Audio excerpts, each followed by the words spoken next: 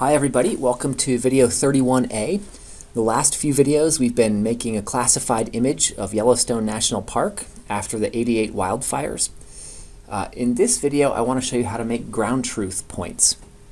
And of course, ground truth points are used to randomly pick a bunch of locations that you can then go to the field with your classified map and assess whether your classified class actually matches the actual class on the ground. So in other words, if your map predicts it's a meadow, you should go to that location and find a meadow. And if not, you may need to readjust your classification approach. So this is fairly straightforward. By the way, there's an automatic routine to do this in ArcGIS Pro, but we're not using Pro right now, so we're going to show you how to do a little old-fashioned workaround in regular ArcGIS. And the workflow we'll first use the Create Random Points tool to generate a bunch of random points. We'll then use the Extract Values tool to get the values off of our classified raster and associate them with those points. We'll then use the Add XY Coordinates tool to actually add the lat long into the attribute table associated with the random points. Then we'll actually sort the attribute table and take out only the records that we want to use for ground truth points. And then we'll export those records into an Excel file and also into a shapefile. So here we go. Here's our ArcMap project. Here's the classified image. So the first thing we'll do is go ahead and locate the Create Random Points tool.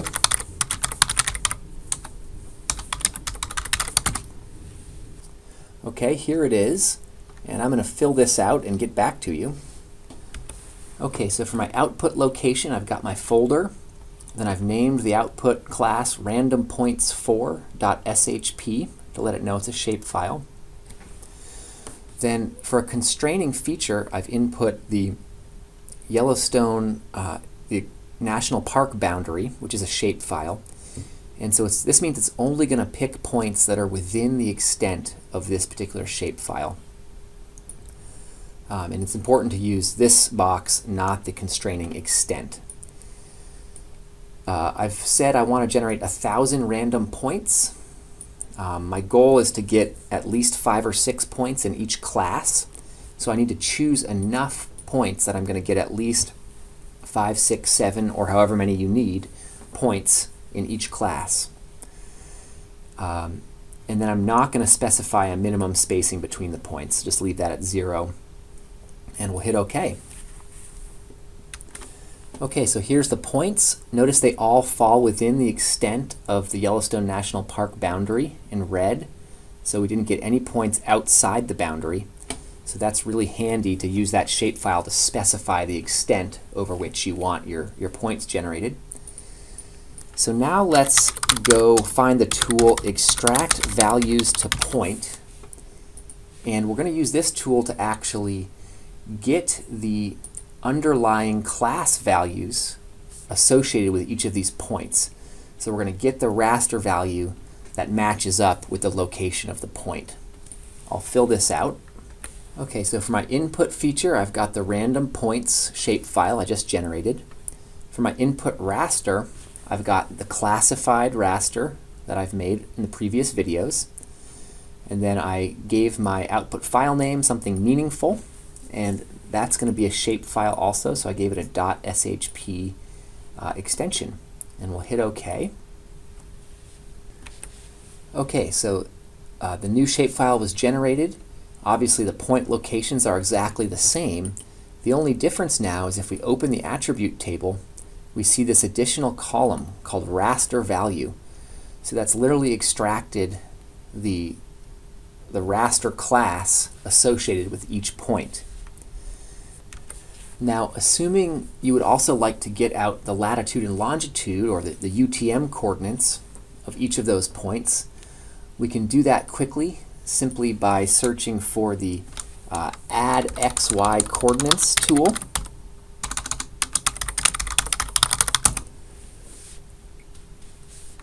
And there's that. I'll open that up. And this is a fairly straightforward tool. I'm just going to put in the shapefile I just made and hit OK. And hopefully those XY coordinates should be added as new columns in that attribute table. Sure enough, there's our UTM coordinates for latitude and or longitude and latitude. So now the trick we're going to use is, obviously we only want maybe 6 or 10 ground control points for each of the classes. So what I'm going to do is actually create a new field that's going to let me signal which records or which points I want to keep. So to do that, I'm going to go up here, I'm going to go to Add Field. A short integer is fine. I'm going to call it just Keep. These are going to be the records I want to keep. So I'll hit OK. It's added that. And the next thing I can do now is just double-click this raster value, and that's going to sort all the records by their actual underlying raster classification category. So you see we've got all the 1s here, and then I'll scroll down, we've got all the 2s, the 3s, and we only have 8 classes, so we only go down to 8. So now I'm going to start editing this, and I'm basically going to specify over here in the Keep column, I'm going to turn each of these into a value of 1 for the points I want to keep.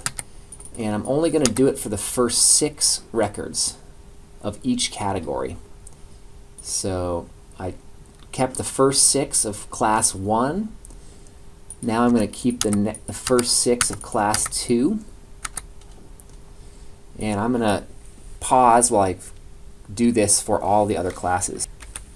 Okay, so now I've got the first 6 records in each class flagged with a 1 over in their Keep column. Everything else is 0.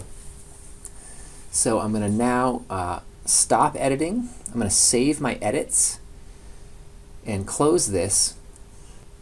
So now, in order to export those points, I'll go up to Selection and use Select by Attributes. And this is going to let us write a little expression telling Arc which of those points we want to select. And I'm going to choose to write this as, I want to select or highlight all the points where keep value is greater than 0. And I'm going to hit OK. And sure enough, it's highlighted in blue all those points that we assigned a keep value of 1.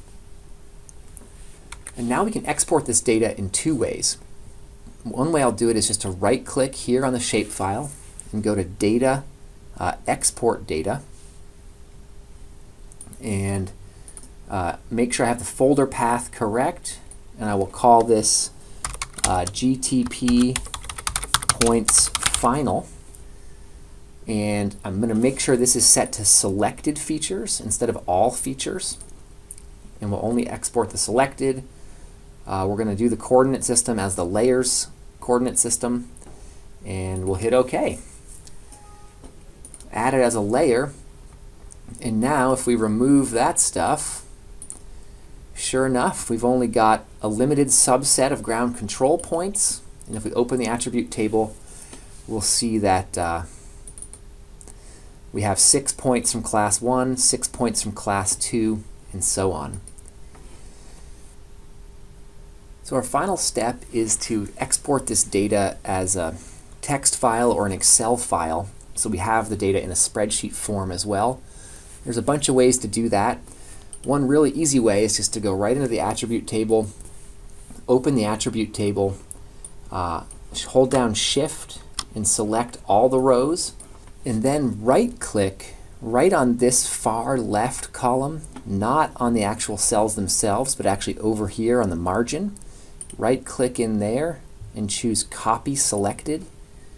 Go over to Excel, right-click and choose Paste.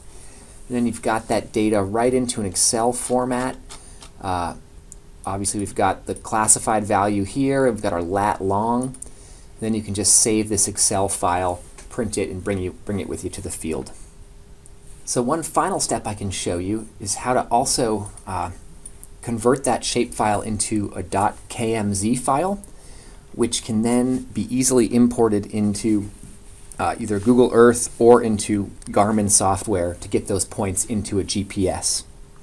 So there should be a tool called 2KML. We'll search that. There it is. We'll choose layer to KML. Obviously for our layer we'll choose our final points, and then we'll specify an output location.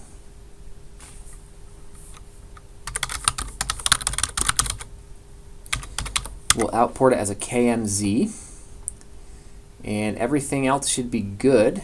We'll just hit OK, and it should generate that KMZ file, which is then a little bit more versatile than the .shp file.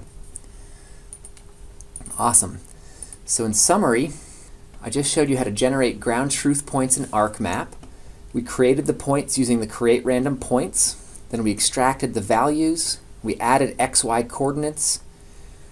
We sorted them in the attribute table and added an extra keep column.